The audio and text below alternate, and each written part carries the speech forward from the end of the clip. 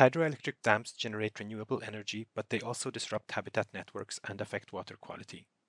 In case of the Klamath River shown on this TrueColor Sentinel-2 image, the decision was made to prioritize healthy habitats and clean water by demolishing the dam.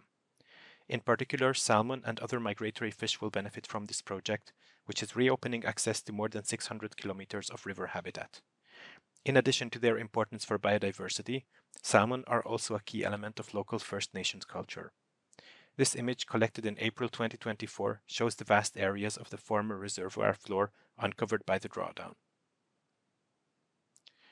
If you compare with satellite imagery collected during 2018, you can see that area of the dam and the area of the reservoir, the water surface, which is gone now with the dam removal.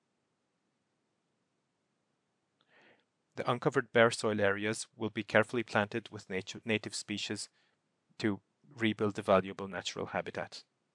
The Klamath River Dam Removal Project paves the way for other large-scale riparian habitat restoration projects, providing an example for responsible stewardship of nature.